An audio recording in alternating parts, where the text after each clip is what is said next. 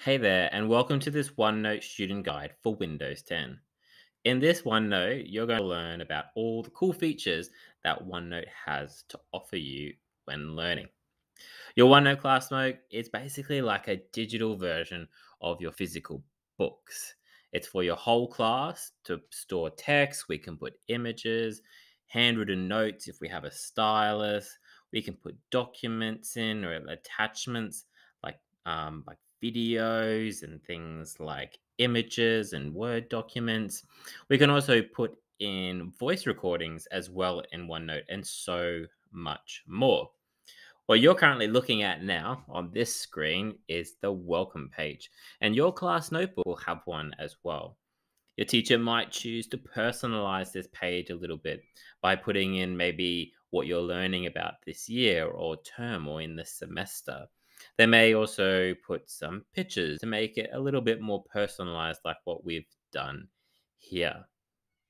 Your OneNote, it's basically organized into three parts. The first one is the collaboration space. Now, the collaboration space, you'll see it appear over here on the left-hand side of your class notebook. That space is kind of for everyone in your class to share, organize, and work together. You all have permission to edit pages, to look at each other's work, and contribute in that space. The second one here, the content library. And we even have a little practice content library here in this notebook. Now, the content library, it's like your teacher's space, but you can see into it. The only thing is, it's read only, which means that you can't edit anything or delete anything. You can, however, take copies of stuff.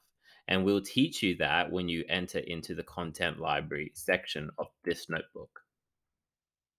The third space is the student notebook space, and that is your private space.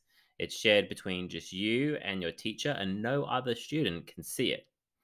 Teachers can access every student in the class, while you can only see your own.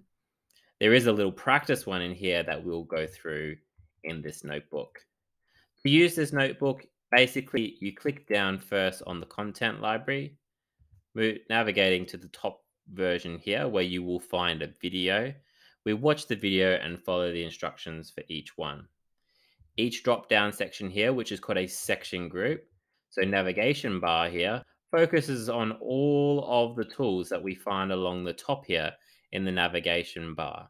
And each one is accompanied by a small activity to get you used to using your OneNote. There's also an activity here, a very important one, about how we manage deleting notes and getting them back when using OneNote. I hope you enjoy using this notebook and that you have lots of fun using Class Notebook in your class.